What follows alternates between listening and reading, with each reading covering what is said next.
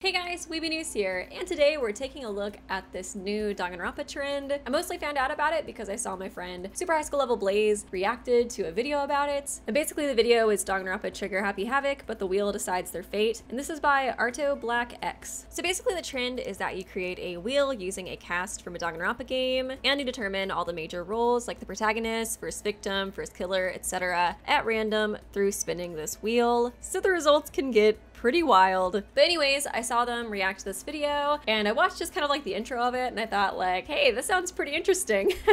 Maybe I should make a video about this too. But another thing I thought would be fun is if I make my own wheel. It looks like it's like 20 pixels, but here it is in all its glory, and we're going to do our own little Danganronpa spin the wheel game. But yeah, before we get into it, please do leave a like and a comment if you do enjoy this video, and please subscribe if you like my content. That'd be pretty cool of you. And yeah, that kind of stuff does help me out a lot in the algorithm, so I'd really appreciate the support. And if you guys like this video, I think it could be fun to try it with some of the other casts from like Danganronpa 2 or V3. And I was also thinking I could maybe do it with Your Turn to Die characters, and that's why I got so over here watching as we kill our favorite characters. But yeah, let me know what you guys think about those ideas too. But yeah, without further ado, let's go ahead and get right into the video. As for the rules of this game, we're just gonna kind of go by each trial. I am gonna do 2 victims for the 3rd chapter, but other than that, I'm going to leave like the victim and the killer spin, and I'm going to leave the protagonist in there because you never know when there might be a twist to where the protagonist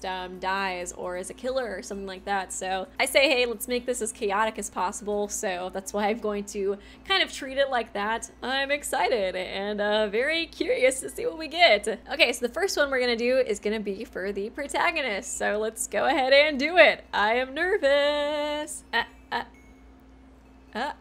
Chihiro! No! I was so close to it being Chihiro! No! No! God dang it! Why? Why is life so cruel? We can work with it. we can work with it. So Hifumi is the protagonist. Oh man, I need to look through Hifumi's free time events. I don't even remember them, to be totally honest. I'm like, what's your trauma dump? Let me read through it. Presumably, as a young child, Hifumi described himself as a mild-mannered boy who liked to draw and without a single friend. He apparently did not believe when people, mostly women, were genuinely kind to him. So much so that he would yell at them to leave whenever they attempted to talk to him and enjoyed doing so. So you could definitely use Yamada's kind of like difficulty talking to people, especially women, as a good way to like develop his character throughout the course of the killing game. With him as a protagonist, I think it would be really interesting if they dipped more into that part of his personality. So if we saw him like lashing out at like Celeste or Mizuno, but afterwards if we hear in his mind like him being truly remorseful of how he acted or lashed out, or him maybe thinking like, of course they don't actually like you, they're probably just like patronizing you, and they probably think you're like ugly and disgusting and stuff like that. I think there actually is a lot to work with there, since you could make his protagonist's journey him gaining confidence in himself and realizing that not every person or girl who's kind to him is doing so out of malice, and that his worst enemy was really himself and his thoughts all along. So okay, who is the first victim? If it's Hifumi again, I'm gonna choke. No! Bro, really? What? No! Are you kidding me? Are you kidding me? No way. No fucking way. What? What is this game? What is going on here? Okay.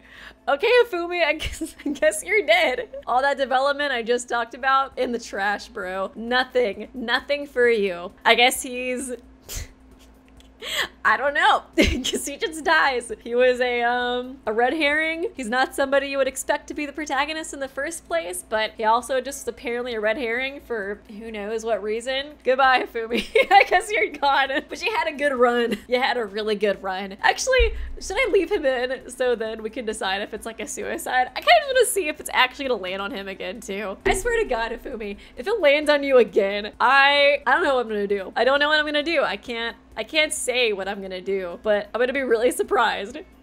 Okay, so it's Tagami who killed him. Okay, we're good. We're good. I was like, is it just always gonna land on him? I was starting to wonder just because that was so coincidental. Okay, so Tagami killed Hifumi. Why, you may ask? That's a great question. We don't know.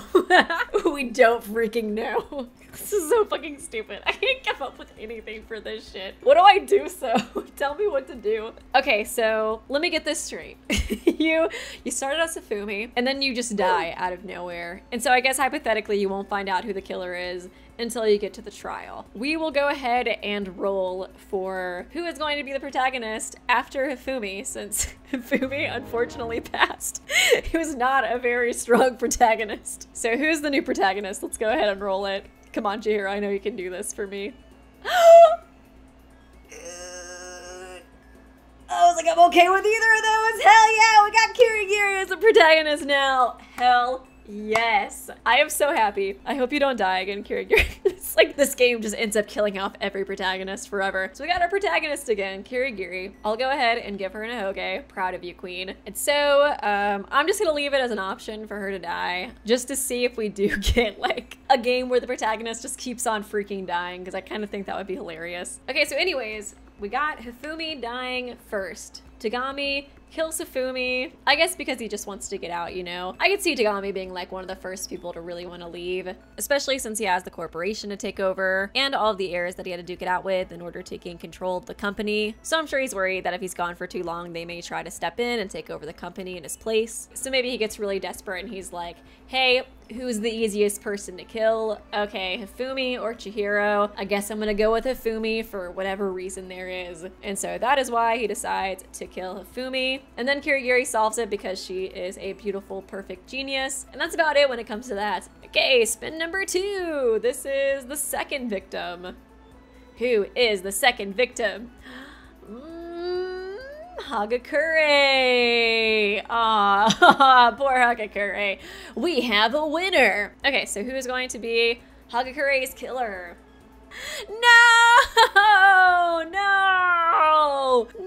not Chihiro. What did you do, Hagakure? What did you do to make precious little Chihiro kill you?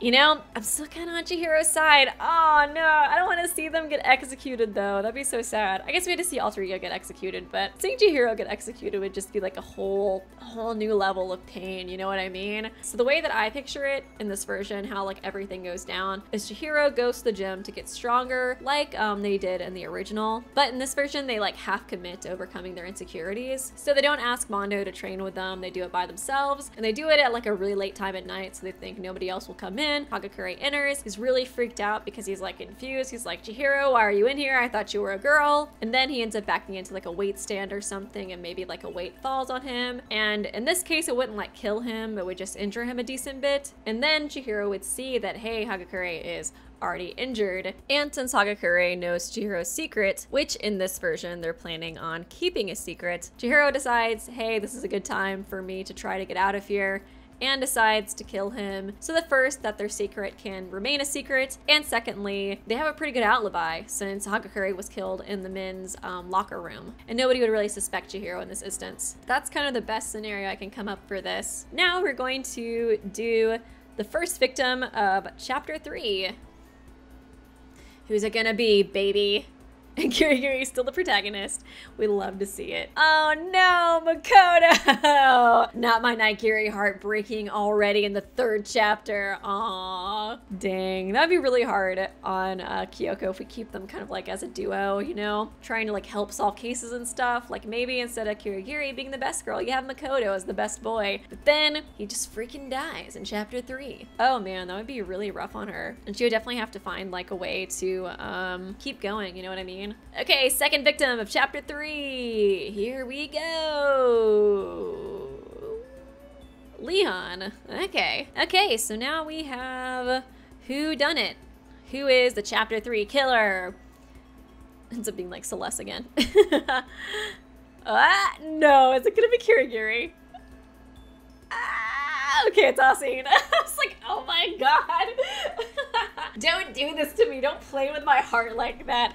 Don't make Kirigiri kill Naegi. A lot of you guys know I'm Naegiri trash. But in case you didn't know, I am. That's just how it is. Oh god, this is playing with my emotions really badly right now. Okay, so it's Asahina who kills both Leon and Naegi. It'd be so interesting too if like her whole like cutesy kind of like airheaded thing was like a facade, you know? Oh man, if she just like blew up like Celeste too and you're like, whoa, first of all, like the whole cutesy airheaded thing was just a front, and now you're seeing her real personality is like manipulative and vindictive and stuff like that. Oh my god, just like chills. That'd be so cool. Leon's such a player too, so I could definitely see like Asahina using her looks in order to like manipulate him. If we, you know, totally change her personality for this AU, which for the sake of it we are. She manipulates Leon with her looks into kind of like doing her bidding and promises him that, hey, we'll get out of here together. And so he kills Makoto first, and then afterwards she kills Leon because she doesn't really want to take him with her after the game's all done and over. So yeah, I think I would stick with that idea, having Asahina's whole cute like adorable persona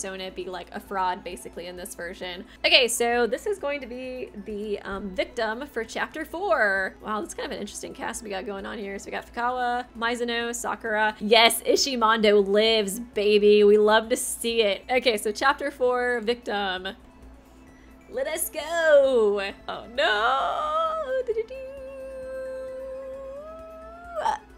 Oh my god, that was so close.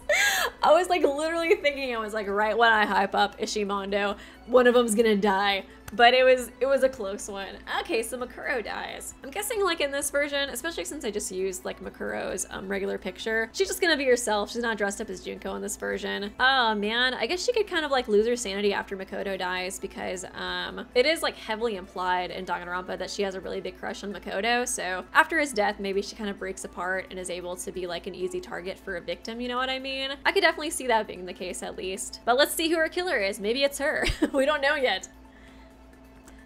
Okay. It is her! Oh my god! Oh no, that makes it really depressing now. Oh, Makuro. She wanted to be with Makoto. That's so sad. That does like explain it away pretty well. So I guess Makuro takes her own life because Makoto died and she just can't like deal with it anymore. Okay, chapter 5, victim. Here we go, baby. Who's it gonna be? Hey, Kirigiri's lasting a while though. I'm proud of you. As I say it while it's about to land on her. Celeste!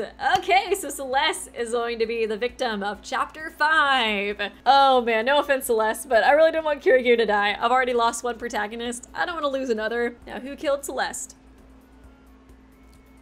Here we go. Sakura, no! Mizuno killed Celeste. I guess that means Sakura made it to the finals, baby. Yes, I love Sakura.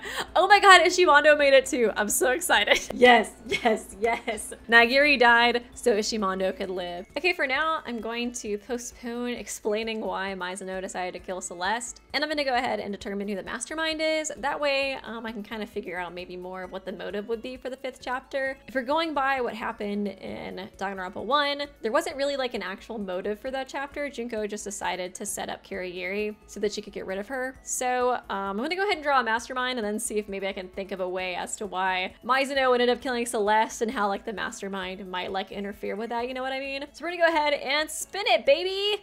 Who was the mastermind?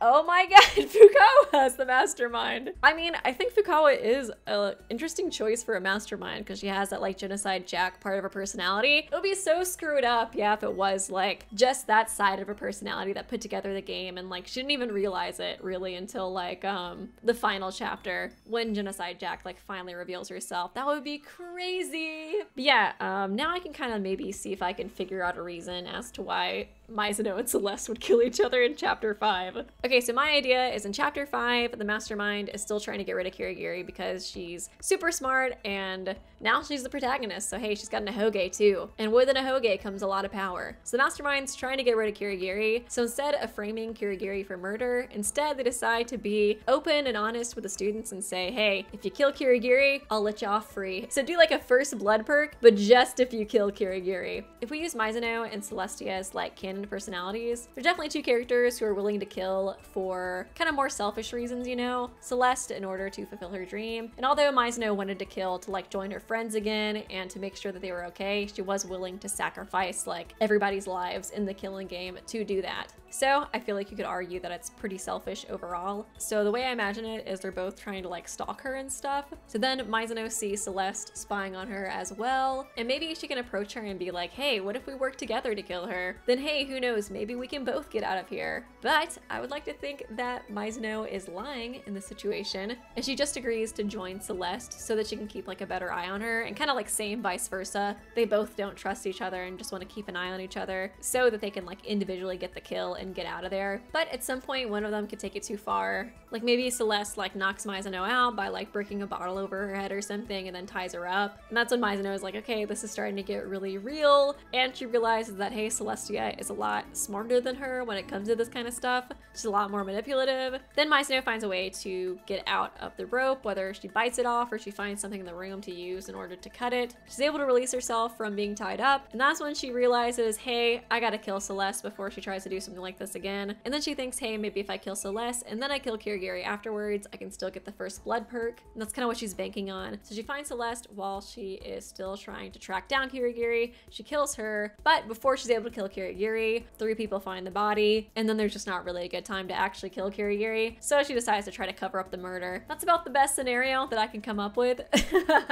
in terms of that murder scheme. As for Fukawa being the mastermind, I definitely do think it makes the most sense for like Genocider to be the part of her personality that's mainly the mastermind. I would say that maybe Fukawa felt like really especially outcasted by her classmates and decided to get revenge on them through this killing game. And it was that split personality in her head of Genocider being like, do it, they all hate you, like you have to get revenge on them. So I think it would mostly be Genocider who was the one to put it together. And in this version, I'd want Toko to be like somewhat complicit with the killing game, but she didn't really want to go this far, you know? It was mostly Genocider and that personality that just like kept pushing her to help her with it. So eventually she just kind of went along with it since Genocider is like the stronger personality. But yeah, this will conclude the video. I hope you guys enjoyed. I know it was probably pretty memey. But I hope you guys got a good laugh out of it and enjoyed this little mini killing game that we had. And yeah, if you guys would be interested in me doing characters from Danganronpa 2 or doing characters from Mirror to Die, I think that'd be really fun. For Mirror to Die especially, we could like roll for different card assignments that people would have, and I think that would be pretty exciting. But yeah, if you guys enjoyed, once again, please leave a like and a comment and subscribe. It really does help me out a ton. And yeah, thanks again for watching, guys, and I will see you real soon.